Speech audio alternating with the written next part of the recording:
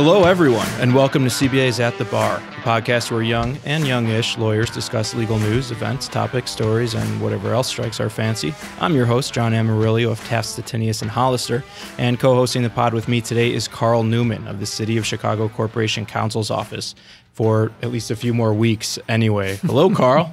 Hi, John. So, Carl, we have a big interview ahead of us today. We're joined by retired judge of the U.S. Court of Appeals for the Seventh Circuit, Richard Posner. Before he retired last September, Judge Posner was arguably the best-known appellate judge in the country.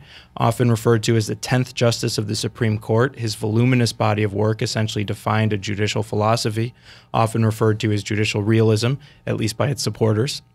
In fact, according to the Journal of Legal Studies, Judge Posner is the most cited legal scholar of the 20th century, writing more than 3,300 judicial opinions and, I just learned, 66 books. He's currently a senior lecturer at the University of Chicago and has begun his own law firm as well. Judge Posner is known for his often brilliant and just as often controversial statements and opinions, recently stating that the U.S. Supreme Court is mediocre and highly politicized, and previously describing the same court as awful and at its nadir. Comments like that have made him beloved by many and not so beloved by others. But no matter which side of that divide you may stand on, hearing from Judge Posner is always an interesting and educational experience. Judge, welcome to At the Bar. Thank you. Thank you very much.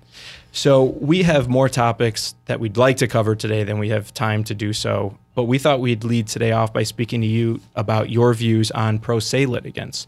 For our audience, those are non-lawyers who represent themselves in legal disputes and how they're treated in our legal system. You've been very outspoken on this subject of late, especially since your retirement, and my first question to you is pretty straightforward. Why? Well, eventually, I was on the court for 35 and 2/3 years, and eventually, toward the end of that period, I realized we weren't treating the pro ses properly. Now, about half of the appellants to the Seventh Circuit Court of Appeals are pro se, and of the pro ses, about half are prison inmates. A pro se it's a Latin expression, means for yourself. So a pro se is just someone who does not have a lawyer and as a result is litigating for himself. So they're handicapped because most of these people have no legal training, legal insights. If they were successful people, they would have lawyers. If they don't have a lawyer, can't afford a lawyer, they're sort of, much lower down on the social scale. And that's a big handicap for them. But I realized eventually we just weren't treating them properly, asking too much of them. By that, you mean holding them to the same standards you hold lawyers to? Yes. My sense was that most of the judges, they thought that a federal court should not have these people who don't have lawyers, often not educated, often they're prison. They shouldn't be in a federal court. And somehow undermine the dignity. Federal court should be for big criminals and wealthy people with brilliant lawyers. Or at least lawyers. So that's when so I made a number of suggestions for how we could treat pro ses, and they were all turned down. What were some of those suggestions? Well, one is the way it works when the pro se appeals to the Court of Appeals. Very rarely are they women. He'll have appeal papers of some sort, and we'll submit those, and those papers are then given to what are called staff attorneys, who are like law clerks, but they're not hired by individual judges. They're hired by the court as a whole, by a person who runs the staff attorney program. So they're given the papers, and they're told to write a summary, a recommendation, or it could be a draft order, how they think the case should be decided. The recommendation order goes to a 3-judge panel, which then decides what to do. So the problem is that while about half the staff attorneys write well, the other half don't write well. which means that half the time the judges are getting documents suggesting how they should rule, but not clearly written. They could always, call up the staff attorney and ask, what do you mean? Can you be clear about this? But they don't bother because they don't want to spend time on pro ses. So that's one mistake. Another, which is a little subtler, is that all of the pro ses appear to have heard of the term habeas corpus. Yeah. And it's very, very difficult to get federal habeas corpus. And so the pro ses who ask for habeas corpus, who are numerous, are always turned down.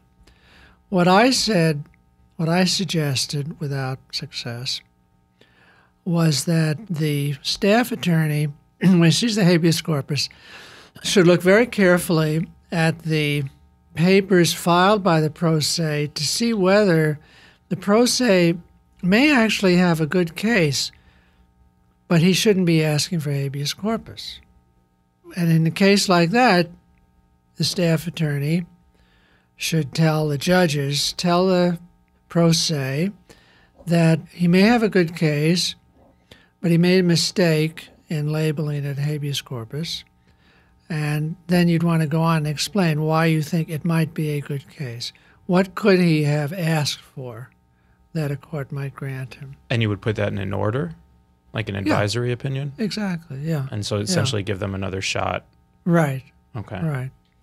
Now, the other thing is that I think I said about half the recommendation orders or recommendation memos or draft orders of the staff attorneys are well written. The other half are not well written. And I suggested that I review all the staff attorney recommendation memos or draft orders before they went to the judges. And I'd make sure they were competently drafted. So that was turned down. And you met with quite a bit of pushback from what I've heard on that, right? Oh, yeah. Yeah. Well, in fairness to the other side, that would essentially put you in charge of half the court's docket, right? One judge. Yes, that's right. On the other hand, I was the only judge who was interested in the process. Yeah. So, Well, I want to go back for a second, Judge, because it seems to me like, your concerns, I want to sort of understand what the concern is. Is the concern the treatment that they receive as opposed to the results that they're getting? And what I mean is, the Illinois Supreme Court for a while now has been on this kick based on a report about how people perceive the legal system. And one of the things that they learned in it is that literally if a judge just spends more time talking to a person in court, they're more likely to obey a court order they don't like. And so that's a purely treatment-based question. The other side is results. And so the question is, are pro se litigants losing cases they ought to be winning? Because I will say, as a person who was interviewed for your book, because I was a staff clerk in a different circuit, I took the pro se appeals that I worked on very, very seriously. I spent a lot of time trying to figure out how they could possibly have a claim. But the truth is that a lot of their cases are meritless. Oh, yeah, There's no law for it. And so, I guess my question is the problem that the pro se litigants aren't being treated well and it's resulting in the wrong outcome, or that they aren't being treated very well and they ought to just be treated better because the court system ought to treat them better? well, I'd answer it a little differently. Most of the pro se appeals should lose, should fail. I don't know what percentage, but a significant percentage should fail. A majority should fail. But that leaves a substantial number that are potentially meritorious. They need to have some help, say from the staff attorneys who will explain their case in a way that the judges understand. Judges aren't actually going to read the pro se materials. And if the recommendations that the judges get are realistic and reasonable and articulate and so on, then the judges in my court, but I think in most court, they will still turn down most of the appeals from the pro ses, but a few will get through. The most serious problem is simply that the judges don't really think the pro ses belong in a federal court. They should have some lesser form of relief in some other part of the government. That's the most serious problem. Now, actually, my experience, pro se's, not in a majority of cases, but not infrequently, have a good case. Now, one of the complications, and it's not well understood, is that often actually it's the pro se is better off without a lawyer. The pro se who gets a lawyer and then thereby ceases to be a pro se in the technical sense is often going to lose because he's going to have one lawyer, and it's a lawyer who caters to pro se, so maybe not a very good lawyer. That's what he has. And the other side is probably going to have more than one lawyer, and they're going to be better lawyers. That's a very bad position for the pro se to be in, and dooms a great many pro se cases. Isn't that true of the legal system in general, though? Poorer lawyers going up against better lawyers, better funded lawyers. John and I are putting ourselves in the latter category. Hopefully. Yes. But here's the answer. The answer is for the pro se not to have a lawyer. So one of the people in my firm, because I have a firm now mainly for pro ses. I don't want to talk about that in a minute. Oh, well, I don't want to. No, please. Yeah, so anyway, this fellow now works for me, Brian Vukadinovich. So he was a high school teacher and a basketball coach in northern Indiana. And he was fired by the school board. Apparently, according to Brian, northern Indiana is very corrupt. So he was very angry at being fired. So he sued. He didn't want to have a lawyer. He has no legal training, no legal background. He did not want to have a lawyer. Wanted to do it himself. He asked for a jury, got a jury. The trial judge, whom I know, is a very good federal district judge named Phil Simon. Phil Simon didn't like Brian at the trial, but the jury liked him. And the jury awarded him $203,000 in damages against the school board. So, and Phil Simon, I don't think he was pleased, but he didn't want to interfere with the jury verdict. So Brian Vukadinovich walks away with $203,000. And this was written, there were articles about this. I learned about them. I wrote them. And the next thing he did, he wrote a pro se manual. Oh. It's very well written. It covers everything in a trial. And it's designed for the pro se who does not want to have a lawyer. It tells them every step of the way what you have to know. You have to know about discovery. You have to know about damages. You have to listen to the judge. You have to do this and that and the other thing. It goes through everything. It's very well written. And I think there's a lot to the idea that the pro se, I think what happens, may have happened in Brian in Vukadinovich's case, the jury sees that the plaintiff does not have a lawyer. It's one person. And then they see the defendant, which is usually a fat cat of some sort, company, government, has multiple lawyers. Well, that's bad optics. And the jury is likely to say, well, the plaintiff, not a lawyer or anything, but he seemed to be leveling with us. He seemed to know what he was talking about, and he seemed like a nice person. Mm-hmm. And the lawyers for the defendants, for the fat cat, very attractive. So there may be a David and Goliath narrative playing out there. Yeah. Exactly. So one of the things I'm emphasizing in my little company is making effort. I mean, you're not going to turn every pro se into an effective, self-litigator. But when you meet these people, you want to get a sense what they are. Is this someone who could turn into an effective spokesman in front of a jury? What would jurors think of this person? That's very important. Not just automatically giving him a lawyer. Because also, if you decide to give the pro se a lawyer, the chances are you'll be giving him a lawyer who is part of the kind of pro bono, pro se domain. This is his specialty. He helps out these people.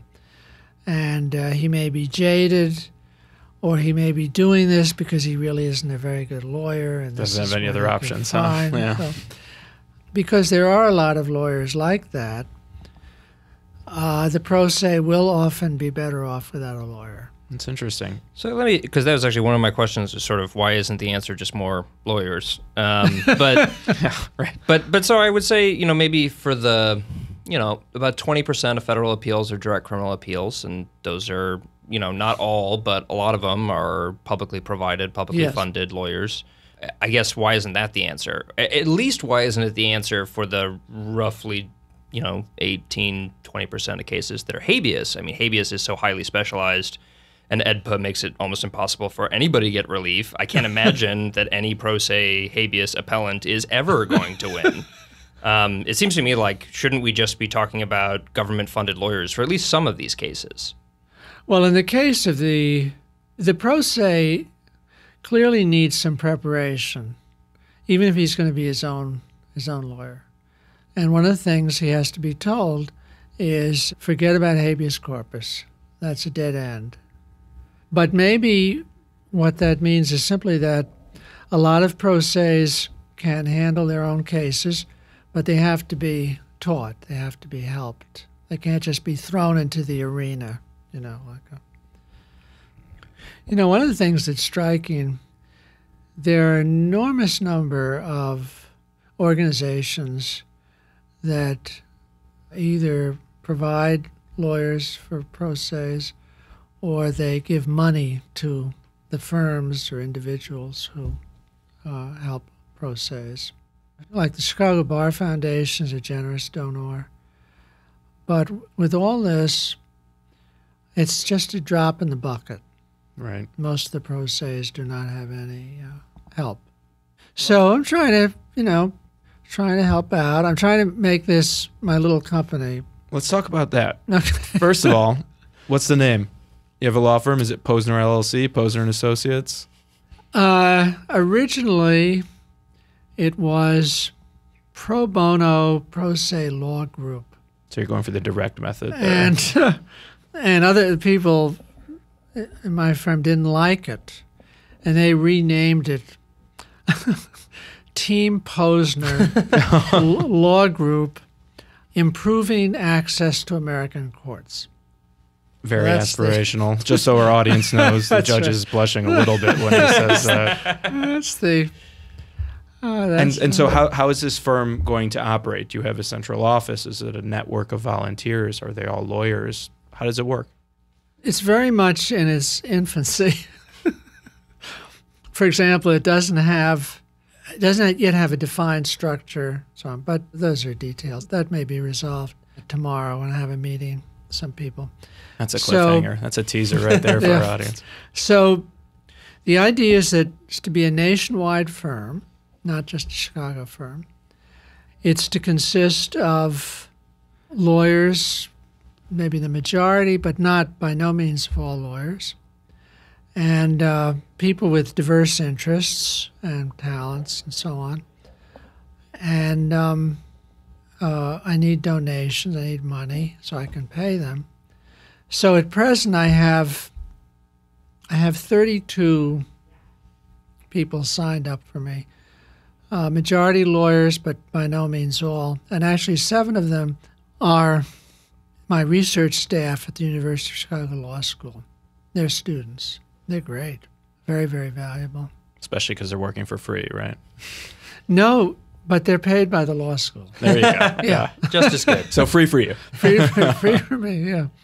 So it's been interesting meeting either on telephone, sometimes in person, these people from all over the country.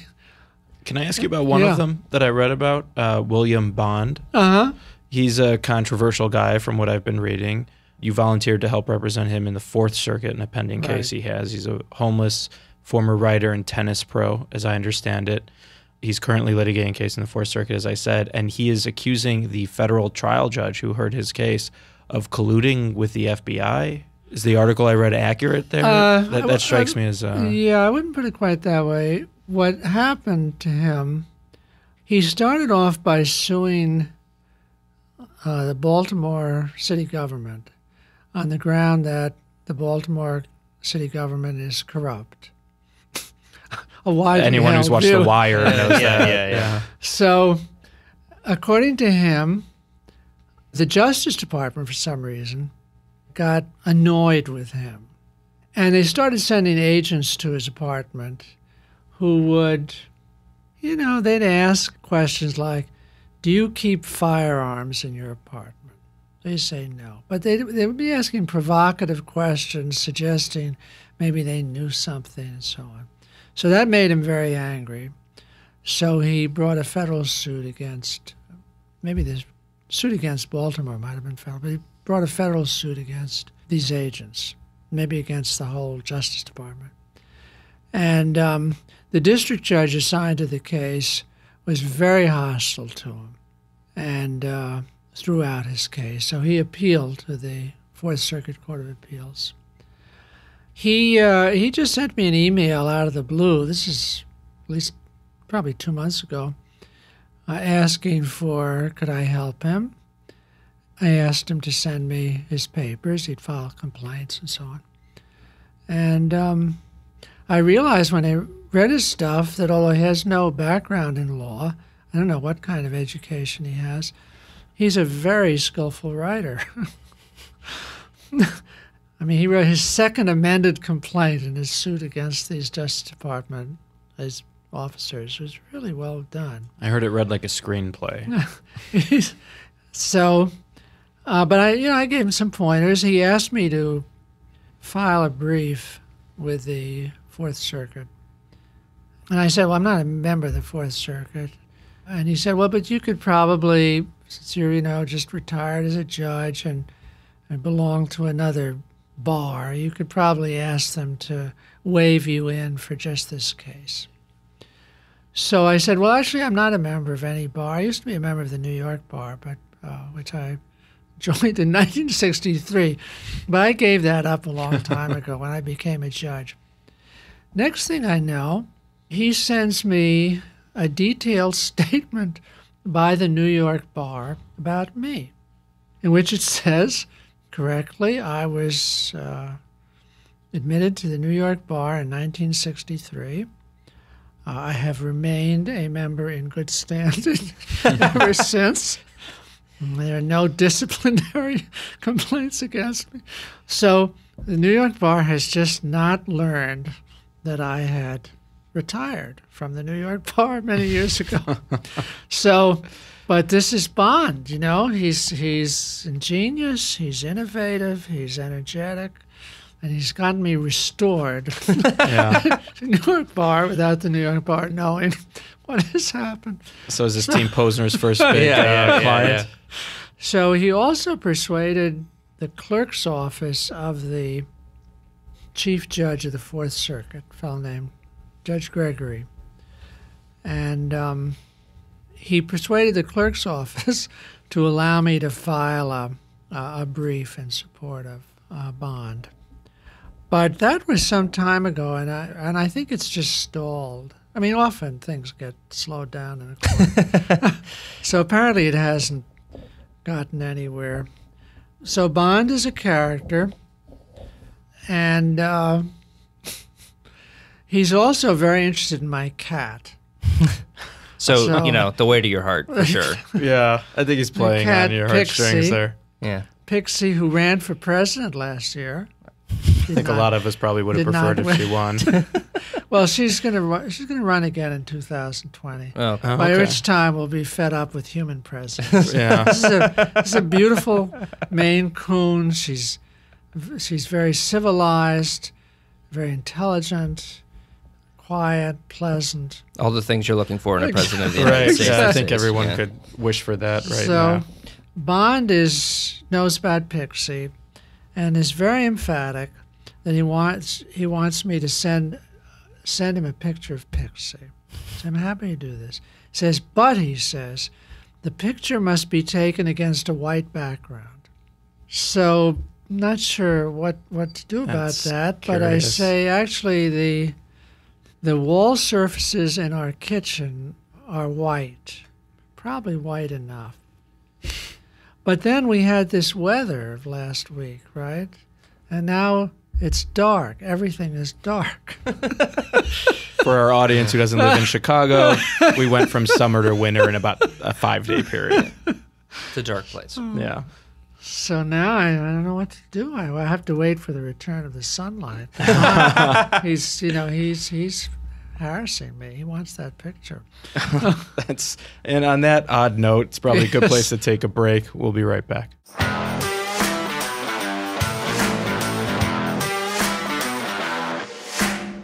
This episode of At the Bar is brought to you by CBA Insurance Agency in partnership with Attorney Protective, part of the Berkshire Hathaway family, offering legal malpractice insurance.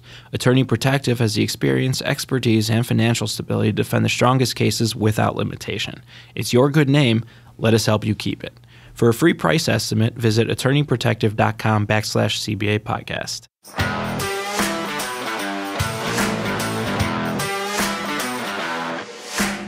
Judge, one of the topics I really wanted to talk about with you today that is near and dear to both Carl and my heart as appellate lawyers is independent judicial research. Mm-hmm. For our audience, this is a phenomenon by which judges go beyond the record, that is beyond the facts that are introduced by the parties and their lawyers and the witnesses, to facts that the judges discover in their own investigation of a case. You've been a very big advocate of independent judicial research, saying that if parties don't like judges doing it, they should just be sure to include everything in their briefs and save you the bother.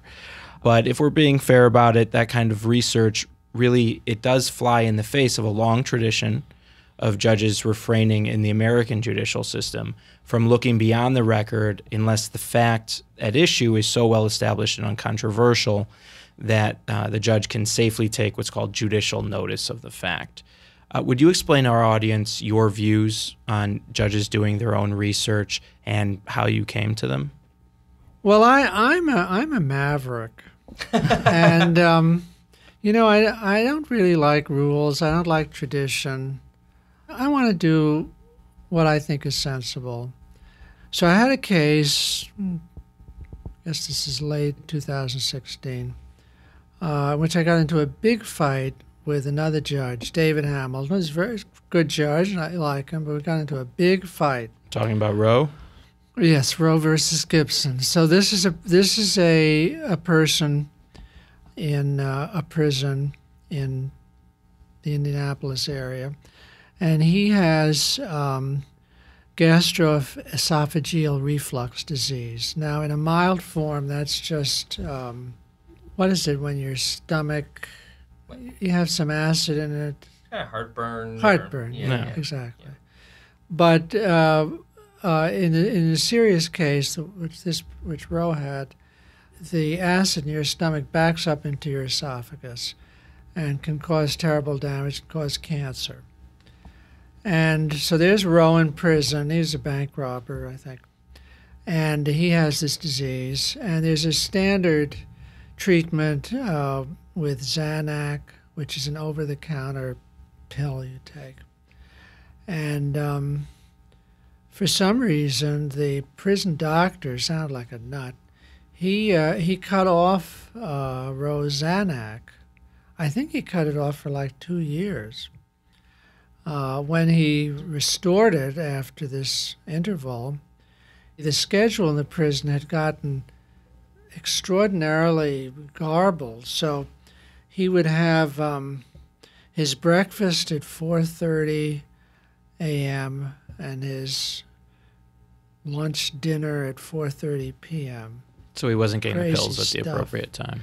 And he was getting the pills several hours earlier. And if my research consisted in part walking into Walgreens and reading the Xanax About label, when to take it? where they say take it within a half hour or an hour before you eat. Mm-hmm. So it's clear that to take it many hours, like 6:30 a.m. when you're not eating until, I don't know, noon or something, is very dangerous. So reading the label, that was one piece of extrajudicial research. Another, though, was just looking at the websites of reputable hospitals, asking them about when you should take your Xanax if you have gastroesophageal reflux disease, like the Mayo Clinic. Well, they say, half hour, an hour before. But the problem is that if you take it more than that, it kind of falls apart in that period. The Xanax doesn't remain effective for an indefinite period. So I thought, how could we do better than with Mayo Clinic? And I think I looked at the Mayo Clinic, the Cleveland Clinic. These are the best clinics in the country. But David Hamilton, the dissenting judge, thought this was very improper. The judge threw out his case, Roe's case, on the ground, this is really ridiculous, on the ground that he didn't have a lawyer and he didn't have an expert witness. The only expert witness was this, I thought, rather crazy prison doctor. So the third judge on the panel agreed with me, and there was a big fight in the Court of Appeals. Several of the judges wanted to have rehearing en banc. They sided with David Hamilton, but it didn't work. And another thing, the reason the district judge had not appointed a doctor for Roe said was that, it's hard to find gastroenterologists. So I Googled gastroenterologists in the Indianapolis area. Answer, 128. Right? You remember that number very specifically. Yeah. So it's just an example. The ordinary conventional methods of litigation will often not reveal essential facts which are actually easily obtained and unarguable. So that's a part I'd like to talk to you about, because I think the concern from the other side of the debate is that they may be easily obtained, but they are arguable. Did you see the recent ProPublica study of the U.S. Supreme Court decisions? No. So ProPublica issued a study finding in cases where the justices appeared to be doing their own research on scientific or medical issues, that they either did their own research on or they appeared to draw from amici briefing. And they found that the justices got it wrong more often than they got it right on medical and scientific issues, and not just in minor cases either. One of the cases they studied was Justice Roberts' opinion in Shelby County versus Holder, seminal decision striking down part of the Voting Rights Act. And he was citing voting registration data to support his contention that registration rates amongst blacks and whites in 6 southern states were comparable, when in fact, for a whole host of reasons, they were not. I think that, as I understand it, is the concern from people like Judge Hamilton, that judges, when they're doing their own research, perhaps unconsciously, are simply finding facts that support the view that they may already have in a case. Well, it depends on the court. Now, the Supreme Court is extremely weak. And if you want to talk about Justice Roberts, you can talk about his dissent in the Obergefell's case. Have you read that? I have. Well, have you read the sentence in which he says that the Kalahari Bushmen, the Han Chinese, the Carthaginians, and the Romans, not the Romans, Carthaginians and the Aztecs, the Carthaginians, the Aztecs, the Kalahari Bushmen, and the Han Chinese all believe that marriage is between a man and a woman. For our audience, this was the decision that ruled bans on gay marriage unconstitutional. His last sentence is, "Who do we think we are?" Now, actually, most of us think we are not Han Chinese, we are not Kalahari Bushmen, we are not Carthaginians, we're not even Aztecs. So this was, I thought, one of the most preposterous sentences ever to appear in a judicial opinion. And if you do, I did research, extrajudicial research. So there was an eye roll there for everybody. The Han Chinese, very funny, the Han Chinese, there are actually two separate situations that are called Han Chinese. The Han are the dominant component of the modern Chinese. So 90% of modern Chinese people are Han. But there was a Han dynasty between 200 BC and 200 AD. And in the Han dynasty, they were wild sexually. So we don't know which Han are being discussed. And then the Aztecs, when big on human sacrifices, I recall. Well, they did that also, but when the Spanish, invaded Mexico, they were shocked by the amount of sodomy. And then the Kalahari Bushmen is pathetic. They're the southernmost part of Africa, and they're virtually extinct. So anyway, according to Google, no one knows whether the Kalahari Bushmen actually have marital ceremonies. That's all they were going to say about the Kalahari Bushmen. As for the Carthaginians, the only thing I found about the Carthaginians was also big into human sacrifice. Was an Italian professor. And he said that, what happened when Rome destroyed Carthage in 146 BC, the Carthaginians were scattered over the Roman Empire, and they infected the Romans with their sodomy. And as a result, the Roman Empire fell. This is some professor. Wow, that's so. This is the back. This is the back, or the underbelly of Robert's terrible. So maybe he picked some wrong examples for his universal truth message. Let me follow up on that though for a second, because I think your intellectual legacy for judges is going to be legal realism and pragmatic judging as much as it is law and economics, I think.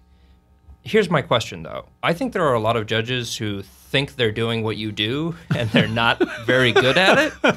And I worry, that the judges who are saying, well, I'm just trying to reach a reasonable result, and I'm ignoring the precedent I don't like, and I'm overlooking the facts that I don't want to put in the opinion because they're not good for the outcome I want. I think that they think they are doing pragmatic judging. I think that is exactly what they think they're doing. And I wonder, how do I, one, when that's what everybody's doing, what do I tell my client when I'm trying to predict the outcome of a case? And two, how do I tell the good pragmatic judging from the actually you're just making it up? That's a good question, but the only answer I have is when I see a case, to me what a case is, it's a dispute. Okay, two people are disputing, two companies disputing. And when you have a dispute, in an ordinary dispute, you don't have lawyers, you don't have witnesses, you just have two people disputing and someone has to settle the dispute. The judge will just be asking himself or herself, who has the better argument, who's being more sensible? Now, my view, that's really all there is in law. I don't like the rules. I don't like the technicalities. I don't much like having the lawyers there. It's not the first time I've heard you say that. Actually, I have. One of the people on my staff is a lawyer in Chicago, but he has a very interesting idea, which I really like.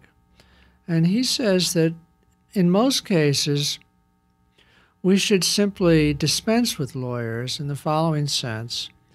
No lawyers would be permitted in the courtroom on either side. And the judge will just talk to, ask questions, listen to the two parties, the two disputants, and figure out who makes the most sense, as you might do in a family. You have two kids are arguing with each other. You don't have a lawyer there, but you figure out one has the better of the argument. So it's more of a mediation model for exactly, dispute resolution. mediation, arbitration. Yeah, exactly. Yeah. And I think a lot of judges would find that quite a relief from having to, it's not only having to listen to lawyers, but it's having to apply rules that judges may have an imperfect knowledge of, and a lawyer gets up and explains some complex rule. The judge doesn't really know what it means, what's going on. So you're saying, if I hear you correctly, that the formal aspects of the law are interfering with perhaps most practical or sensible ends to these disputes. Yes. Yeah, exactly. And I mean, you look at the Supreme Court, you mentioned the Supreme Court. Does it make any sense at all that there is no compulsory retirement age in the Supreme Court? I don't think it makes any sense. Or in the lower courts. So one of our, well, it's not my court anymore, but one of the judges in the Seventh Circuit Court of Appeals is 91. He's not enfeebled or anything like that. He doesn't seem any different from when I started and he was on the court 37 years ago, almost 37 years. But I don't think you should have judges of that age on a court. Even if, like Judge Bauer, all their faculties are there and they're still very sharp and able to perform the duties of their office?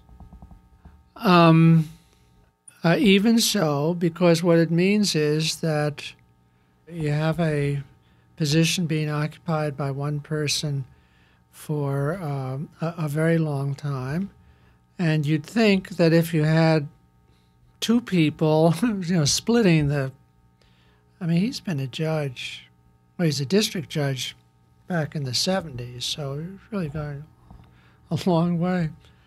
If you had successive judges within that period, if you had two judges, each serves for 20 years, they'd be fresher, they wouldn't get stale, they wouldn't get tired, bored. You have to worry. I mean, Judge Bauer does have good, he has a very good memory and so on. But without becoming senile, people can certainly become stale because they've been doing the same thing for too long. I mean, I did it probably for too long, 35 2/3 years. And on the Supreme Court, there has been a lot of octogenarians on the Supreme Court. England didn't have a Supreme Court until very recently. They regarded Parliament as the Supreme Court, but now they have a Supreme Court. And when they set it up, they decided that judges would have to retire at either 65 or 75, depending on when they were appointed. I was just over there in the spring, actually, and got to meet several of them. Oh, really? Yeah, it was a lot of fun. It's a dynamic court, the way they have it set up. It's very interesting. That's interesting because, of course, it's so novel. Yeah. Yeah. Oh, that's very good. So, I think there should be, compulsory retirement in all the courts, 80 at the most. Well, even if not compulsory retirement, I mean, you can also have a norm where judges decide to retire or don't, go out with their it could feet be a first. custom, yeah. Do we still do norms in this country? We still have some. But, and actually, I wanted to ask you this, because it sounds, you talked a little bit about your decision to retire, but what's true for, I would ask any federal judge who's retired in the last couple of months this question: do you have any concerns about this particular president appointing your replacement, or is that just sort of like not part of the equation for you? Does it not make a difference, or is it factor in, but ultimately obviously didn't change your decision? So my retirement created, Judge Williams hasn't actually retired yet, but I think she's retiring this month, which is almost over. So treat her as So there are 4 vacancies. Now, one has been filled by Amy Barrett of Notre Dame. I think she's been confirmed, hasn't she? She has been. She has been, yeah. And then I think one other was nominated. It's a nominee from Wisconsin. I can't remember his name. Yeah, from Wisconsin. So, yeah. And then there are 2 more that are on, including my position, and Williams are not filled. So that's 5 judges Four. right there. Or 4, excuse me. Yeah. A real opportunity for the president to reshape the court. Well, not entirely. So, for example, one of the candidates for replacing me is a former law clerk of mine. Very, very smart, very successful, created a huge business, and very wealthy. He's great. And he was nominated by Trump and blocked by Durbin. Mm. Now, they didn't block The blogger. Barrett. What was it? Yeah. Barrett. Oh, right. Yeah. In Notre Dame. Right. Well, that'd be a home state senator prerogative, right? You're talking It about has blue to be, slipping? yes. Yeah. So So it's she Joe did not Donnelly have a decided not to block Yes. Barrett. Yeah.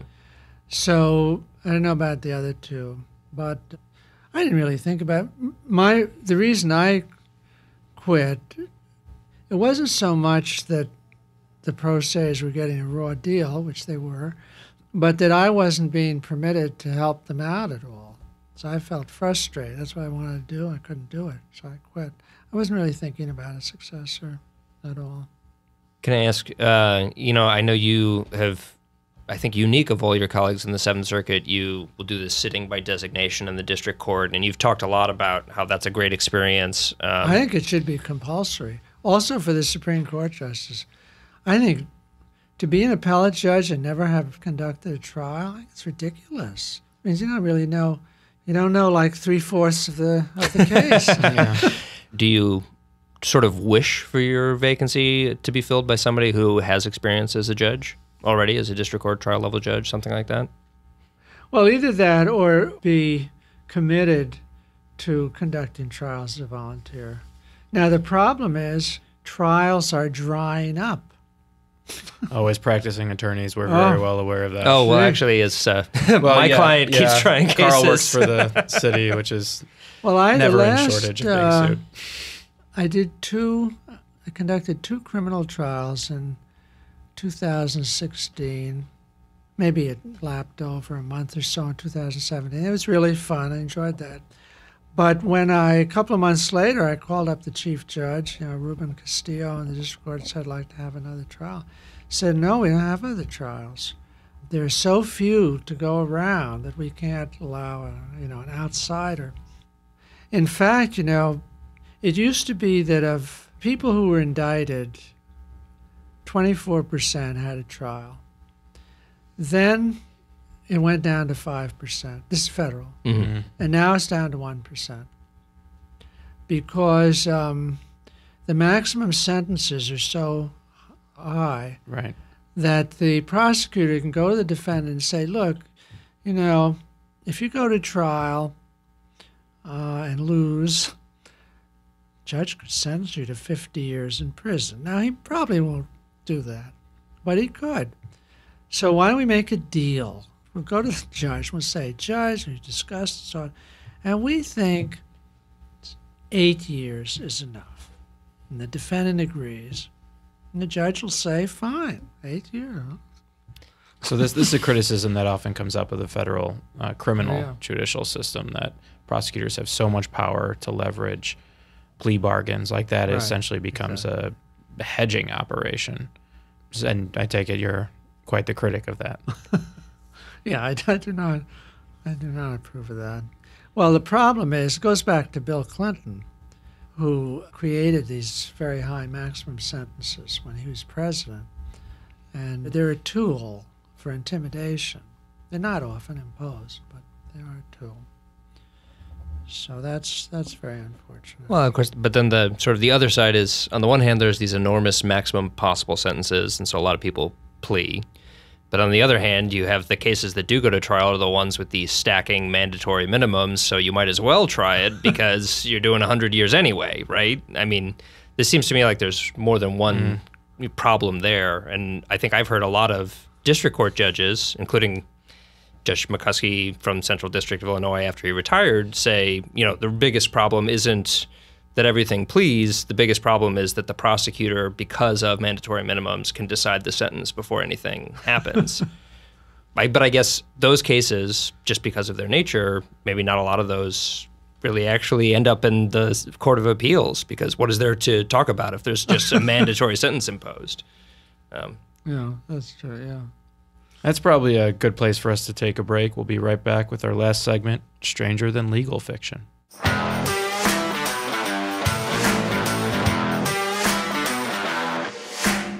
This episode of At the Bar is brought to you by Attorney Protective in partnership with CBA Insurance Agency, a subsidiary of the Chicago Bar Association offering legal malpractice insurance. CBA Insurance Agency will work with you and for you to make sure that you get the most value for your legal malpractice insurance. It's your good name. Let us help you keep it. For a free price estimate, visit attorneyprotective.com/CBA podcast.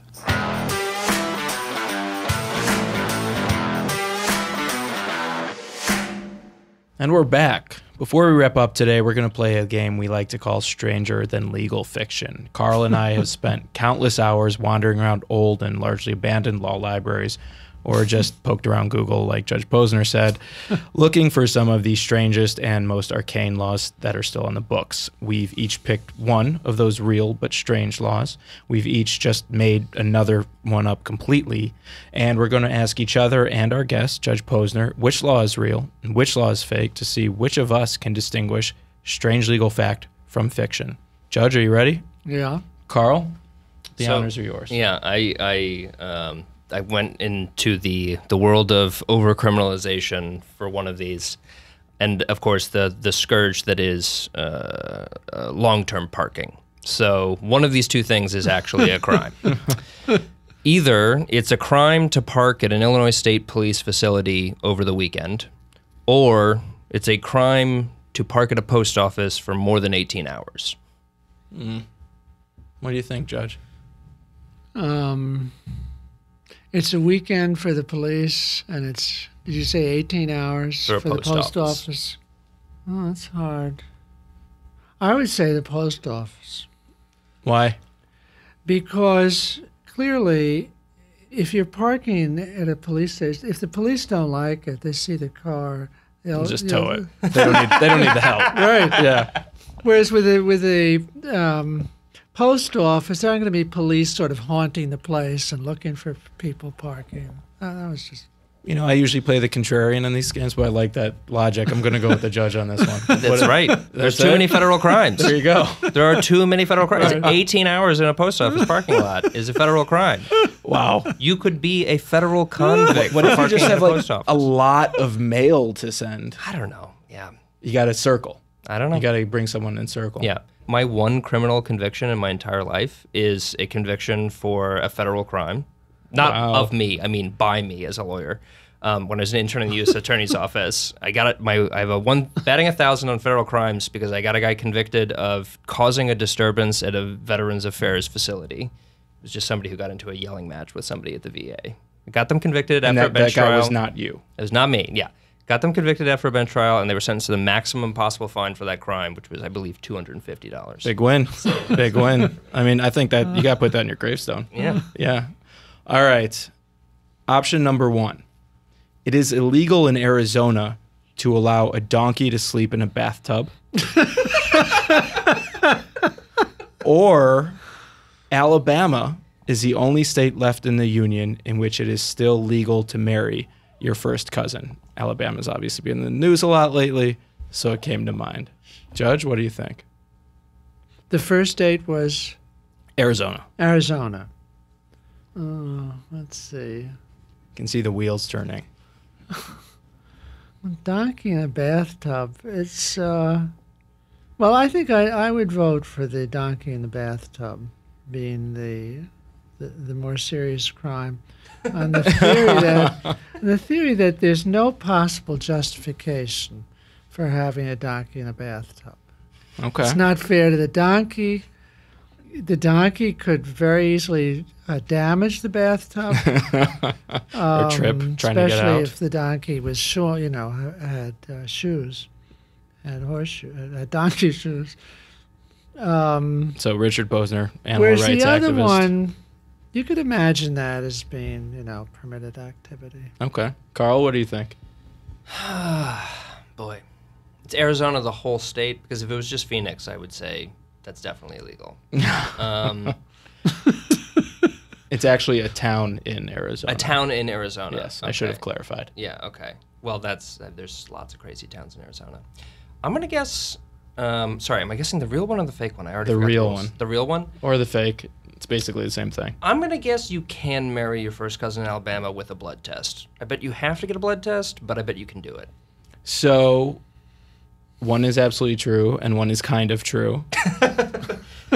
In fact, it is illegal in Arizona to allow a donkey to sleep in a bathtub. It is illegal. It is illegal. So the story goes, I was curious when I found this one, Yes. so I looked it up, that a rancher in Kingman County, Arizona, had a donkey who liked to sleep in an abandoned bathtub that he had junked on his ranch. And one day in 1924, a flood came, carried the bathtub, and the donkey along with it through the town, doing a great deal of damage on the way, taking considerable manpower to rescue this darn donkey. And right thereafter, the town passed a law that made it illegal to allow donkeys to sleep in and, I suppose, apparently captain a bathtub. Local democracy is the best. It's really, I really understand what the founding fathers were thinking when they came up with federalism, and you see that Alabama is actually one of 20 states, including the District of Columbia, that still allows you to marry your first cousin. Whoa! Yeah.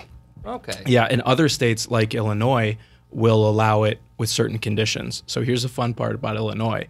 You can marry your first cousin, but only if you're over 50 or infertile. Clock's run out. Yeah, all right. Yep. And That's I think strangely illogical, isn't it? The over 50 or infertile. I mean, there's still people, in this Of day and course. age are still fertile over Yeah, 50. of But course. that's going to be our episode for today, ending on that high note. I want What's to a high note? Yeah. I mean, dreaming about donkeys. The only thing that bothers me. Wait, was this a special type of bathtub? Is that? it didn't Because say. I don't think a donkey could fit in an ordinary bathtub. Maybe it was a young donkey. I'm just thinking out loud here. That's a good question. I'm going to do some more research when I get back to the office. And I want to thank our guest, retired Judge Richard Posner, for joining us and engaging in what is always a fascinating and thought-provoking and turns out pretty fun conversation. I also want to thank everyone who makes this machine run, including my co-host today, Carl Newman, our executive producer, Jen Byrne, as well as our sound crew, Ricardo Islas and Steve Wyrick. Remember, you can follow us and send us comments, questions, episode ideas, or just troll us on Facebook, Instagram, and Twitter at CBA at the bar, all one word. Please also rate us and leave us your feedback on iTunes, Apple Podcasts, Google Play, or wherever you download your podcasts. It helps us get the word out. Until next time, for all of us here at the CBA, this is John Amarillo, and we'll see you soon at the bar.